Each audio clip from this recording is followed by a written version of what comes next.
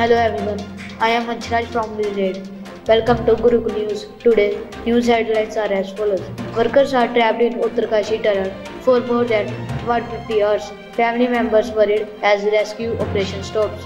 Good news for the people of Punjab. People will get the benefits of 42 services sitting at home. CM Bhagwant Mann announced. Punjab in the grip of poisonous air.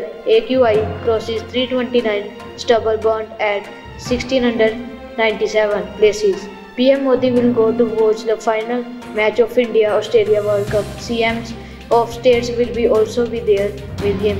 AAP MP Sanjay Singh appeared in Amritsar court in defamation case. Said, I am not afraid of any jail. Thank you.